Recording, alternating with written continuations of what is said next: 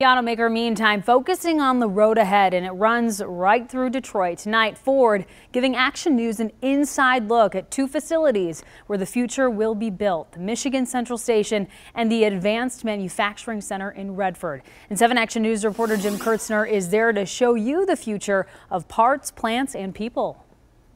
There's no gloom and doom here. You're looking at only a few months with this new place open and $45 million invested in the future with what people are doing and experimenting with. This is Ford's future. We deliver solutions to our plants that are immediately deployable and immediately scalable. This new facility is 135,000 square feet, broken down into 4 key areas: advanced robotics, 3D printing of parts and tools, prototypes, and the real thing, augmented reality to train workers hands-on, and virtual reality to design the assembly plant of the future. You better get back in there soon. President Trump last week criticized General Motors, announced plant closings and job cuts.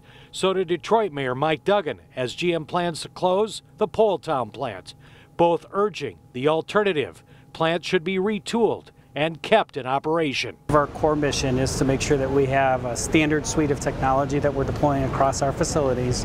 In other words, any worker and any plant can produce what's needed for the market. Now, I'm not a gamer, so this is going to be completely foreign. Many bugs are worked out here with a virtual assembly line. I became the worker to see if theory can become reality. I also tried out augmented virtual reality. It's used to train how to assemble complex components, hands-on.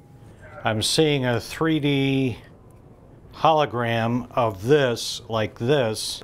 You could say when you're in the driver's seat of your company's entire future, you might have some job security. And we know that with the solutions that we're deploying, we're helping Ford create value.